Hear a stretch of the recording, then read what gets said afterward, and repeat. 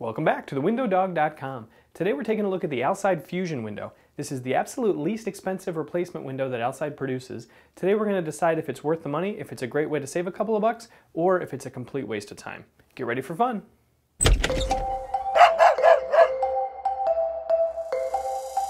So before we get started, we'll give you the backstory. The Alside Fusion is a sort of a reworked version of the old Alside Excalibur window that was popular for years and years.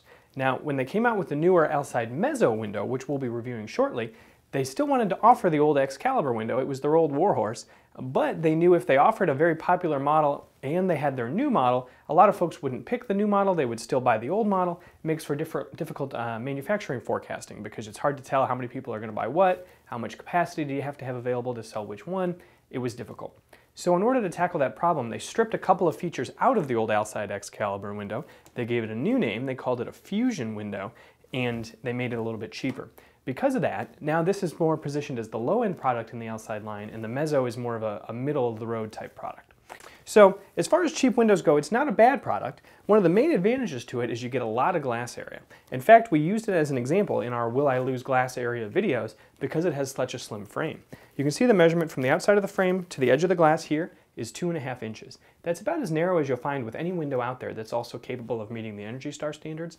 And for a lot of folks, that's a big deal. You get a lot of sunlight in your house with these windows. So that's a plus. Looking around the product, as we tilt it in, you'll see it does what most new windows do these days. The sashes tilt in for easy cleaning. You'll see there's double weather stripping. 2 pieces on there. On the side, there's also 2 pieces at the center where there's a big bulb seal here and there's a fin seal there. And there's also 2 pieces on the top where there's one on the outside there and one up there. So relatively well insulated. The air infiltration ratings on these, depending on the size, are about 0.12, 0.15. It varies a little bit. That's not remarkable, but it's still better than a lot of other products out there that cost significantly more. So ratings-wise, it's not a bad performer. You'll see as we open this up, you've got a sill slope to the outside. We'll show you that a little more when we get to the outside. But while we're in here, we'll show you these night latches that pop up, give you about 4 inches of opening, prevents your baby from going outside, prevents your dog from jumping through the window, keeps the burglar on the outside. Kind of a nice product. Most new windows will have that these days, but there you go. One other thing you'll notice on here that kind of bugs me, and you've probably seen in some of our other videos, but we get a side view. You see there's no balance cover here. This is one of the parts that Alside stripped out. The old Excalibur window did have a balance cover. The new Fusion window does not. What that means is you're going to get dust and dirt and stuff built up in here over time. You go to clean it off, you can't really get in there. You're going to be banging your knuckles around. You're going to be causing streaks because you can't quite get your little rag into all the corners. It's just kind of a cheap thing. Did they need to take that out? It couldn't have cost much. I bet balance covers cost about $0.05 per window. But they took it out just so they can say, oh, if you want to get the nicer stuff, move up to our next higher window, which is the Mezzo window. So they wanted to remove some things. A drawback also from a service standpoint is there used to be a notch up here. For those of you who are familiar with how to replace a balance mechanism, if the balance were to ever fail, there was a notch up here. You could undo the screw that's in the jam about here. It would slide up to the top. It would come out of that notch. The notch was filled with a vinyl piece they called a sash stop, which prevented the sash from going all the way to the top. Now that was a fine design because it made for very easy service. If folks have a problem with their balance, you can change it out inside of 5 minutes. No big deal, it's done. Without that notch, it becomes a little bit more like surgery. You need to heat up the window with a heat gun. You get a tool called a jam spreader that spreads that jam open in order to get the balance out. Then you put the new balance in. You hope everything goes back to the shape it's supposed to. It's okay. You almost never need to replace those things, so maybe it's not a huge deal, but it was a whole lot easier before, and they've taken that part out of this window. Again, they're just trying to justify why it's cheaper. Does it actually affect the manufacturing cost? No, not to any measurable degree, but they need some reason to justify why the Mezzo window costs more, in which case they need to make this window look cheaper. So they've accomplished that. Spinning this around to the outside, we'll notice a couple of things. One is that slim frame has a nice beveled exterior, so when it's installed in the home, it looks like it's built in there. It doesn't look like something that was stuck on after the fact, which you can get with, say, an Alside Sheffield or an Ultramax window that has a big, thick frame. So that's the reason we've always liked these frames, and I continue to like these. One drawback you'll notice is the screen. Alside is known for nice screens. They typically have a very heavy-duty screen. This screen is a complete piece of junk. Let me take this out of here and I'll show you. Let me get to the other side. And we'll pull this out, if it'll cooperate. There we go. This screen is a complete piece of garbage. This is a roll-formed screen frame, which means it started off as a flat piece of aluminum and it gets pushed through a series of rollers that slowly bend it over into the shape. The downside is it is really flimsy. I mean, I could bend this without even trying. If you're trying to pull these things out, you're going to bend it, you're going to ruin it. If you tried to take it out and you drop it from the second floor, it's going to be a goner. It's just a piece of junk. So I would probably not buy this window just because of that. And we haven't even gotten to all the drawbacks. You'll see the spline is also on the outside. The spline is the rubber part that holds the screen into the frame. And we've shot a video on rescreening screens. It's very easy to do. But when you have this spline sitting out there in the summer for 5 or 10 summers getting baked in the sun, it's going to get dried out, it's going to crack, it's going to fail, you're going to get a wiggly screen. You're going to have to waste a Sunday rescreening your screens.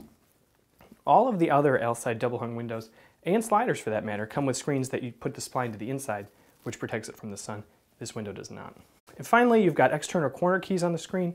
These are white vinyl pieces that combine to join the parts of the screen frame. Again, it's just another component that'll fail, but this thing is just flimsy as all get out. It's an absolute piece of garbage. You wonder from a manufacturing cost how much cheaper is a cheap screen versus a nice screen? I would bet it's less than $1, but they use the cheap screen so they can say, well, this is our cheaper window. If you want the nicer thing, you can buy the nicer model. Well, that's the strategy. We'll see we've got a slope sill on the outside, so it's sloped, and so any rainwater comes in will just run out. That's a pretty standard feature nowadays. This is a slightly older design in that it still uses the weep holes, and you can see the little hole down here. And what that is it's any water that gets into the frame through these tracks on the sides is designed to drain through the frame and out the bottom. That's fine. We have seen some service calls over the years where these weep holes get full of junk, you know, spider webs and leaves and twigs and dirt, and then they don't drain properly. You get a good hard driving rain, this frame will fill up with water. If it can't drain to the outside, it'll leak to the inside. You'll call us up, you'll say, hey, my window's leaking.